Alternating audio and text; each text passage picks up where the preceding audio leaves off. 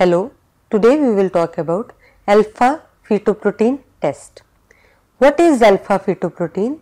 What is meant by alpha-fetoprotein test? Why is it done?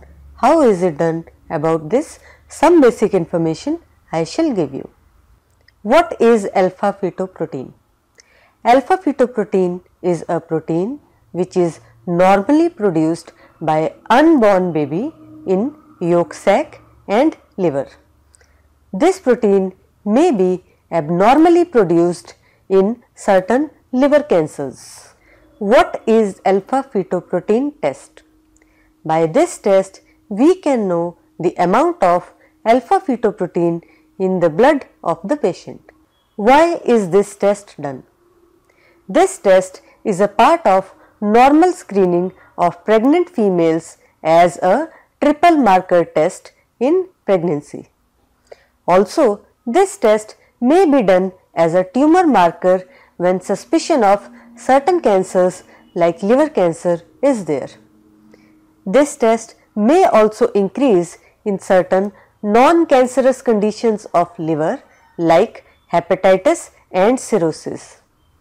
If the patient is a known case of liver cancer, then this test may be performed as a part of monitoring of the patient.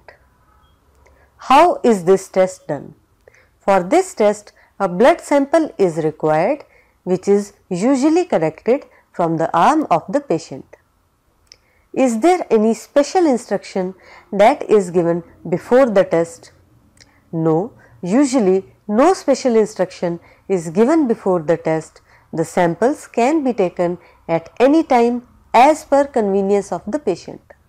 What are normal values of alpha-fetoprotein?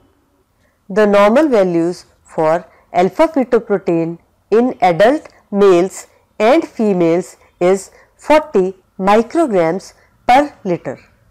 If alpha-fetoprotein is done as a part of monitoring in pregnancy patients, then a higher levels may indicate neural tube defect.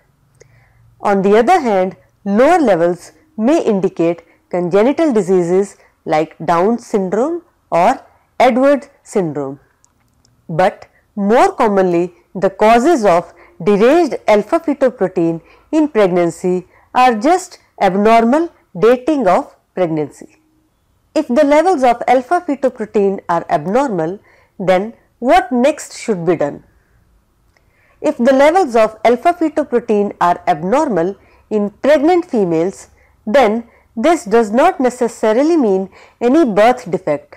Rather, it only indicates that proper history, physical examination and radiological examination should be done.